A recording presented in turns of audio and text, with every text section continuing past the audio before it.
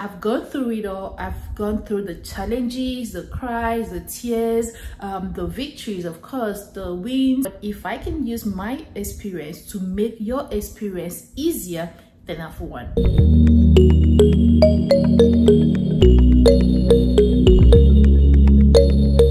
Hi guys, welcome back to my channel. I am super excited to be finally and fully back to YouTube. My name is Jane. If this is your first time coming to my channel, you are very much welcome. If you're not new, you know that I just graduated. I completed my PhD in chemical engineering and I became a doctor. So yeah, I'm now Dr. Jane.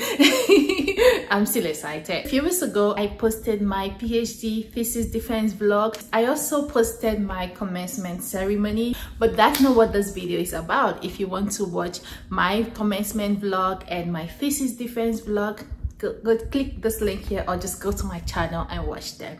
But this video is me coming back fully to YouTube. I keep saying coming back because I cannot take some time off this year because I just wanted to focus and graduate. I was writing a paper, I was writing my thesis, I was preparing to graduate, I was applying for jobs, doing interviews, all of that. So I was very busy, so I kind of like kept YouTube on the side.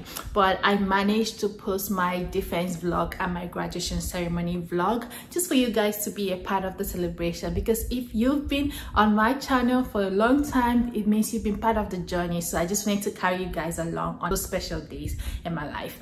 But now I'm back to fully creating content for you on YouTube, and I'm coming back with a whole different style. This is going to be a different kind of thing that I've never done before. I'm starting off a new series. So it took me a while. I've been thinking about what should I call this series. I've been praying to God, tell me what should I call this series. And what has been laid in my heart is to call it My Journey to PhD. Yeah. Does that sound okay? I'm still finding a way to kind of shorten it. So what is going to entail is that this series, which is going to have like episode 1, 2, 3. This should be episode 1, not necessarily episode 1. This is the introductory episode, but after this you're going to have episode 1, 2, 3, and so on. I'm going to be sharing different aspects of getting a PhD, not just getting a PhD, just also getting a master's. But the whole point is to tell you what it took for me as a Nigerian. Yes, I'm from Nigeria. As a Nigerian, to be in Nigeria, apply for admission in the United States. I got admission, I got scholarship, full funding, everything. And then I moved to the US. I started my PhD program. I went through the whole process, and now I'm done. And now I'm a doctor. So I want to use my experience as well as the experience of other people, my friends or colleagues that I met along the way. I want to use all this experience to help as many people as I can to actualize their dream of studying abroad, of going to grad school abroad. So it's going to cover up different aspects of grad school. I'm going to start from the very beginning. So this whole series is not going to be only for people who are in their home countries and wanting to come abroad to study. It's going to be for even those that are already studying, because I'm going to take you guys through the journey. So I want it to cover up every aspect. So if you're already in school, you will gain something from this, because trust me guys, I have a lot of stories to tell. I have gone through the process firsthand. I've done all of it all. Apply for scholarship, apply for visa, get your visa, do visa renewal, be in grad school, be a teaching assistant, be a research assistant, gone for conferences, done competitions, written exams. I've done all. I've graduated.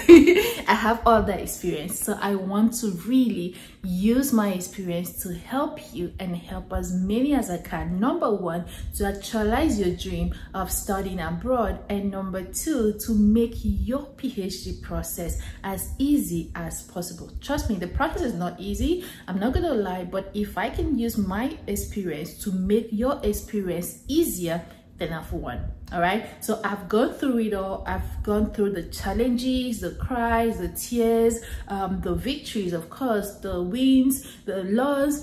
I'm going to share it with you guys. It was a whole lot. It took me 5 years and some months to finish my PhD. In case you're new, I got my PhD here in the United States, and I've never really been vulnerable on my channel. I've mostly just been giving you guys info to help you, but not necessarily sharing my personal experience. So in this new series, I'm going to be sharing everything, because I really just want to help people.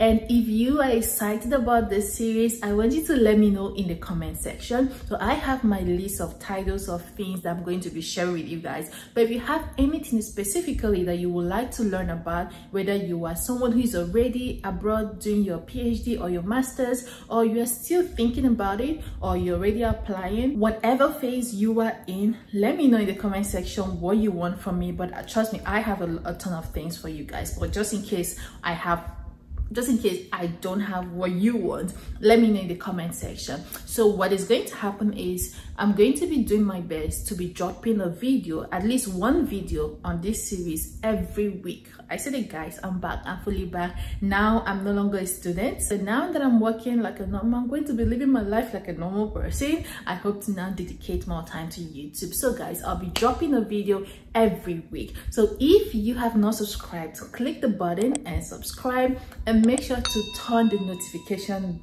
bell so that whenever I post a video, you will be notified and you'll come and watch. Let's get this series started. I'm so excited for what you guys are going to be getting from this series, and I really want to interact with you guys as much as I can. So make sure to be dropping your comments, dropping your questions. I'll be replying, and let's get this series started. So the first episode I'm going to be posting is something I've always wanted to do, but I never did it, and that is reading my SOP.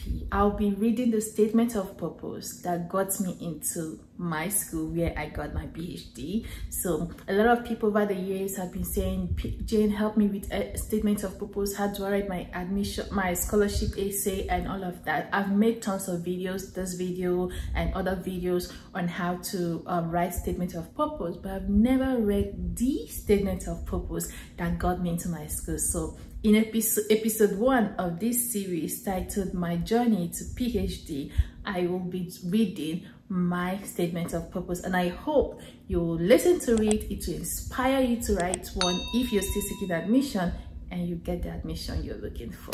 So thank you so much, guys, for watching this video. I will see you in episode 1 of my journey to PhD. I'll see you in my next video. Bye.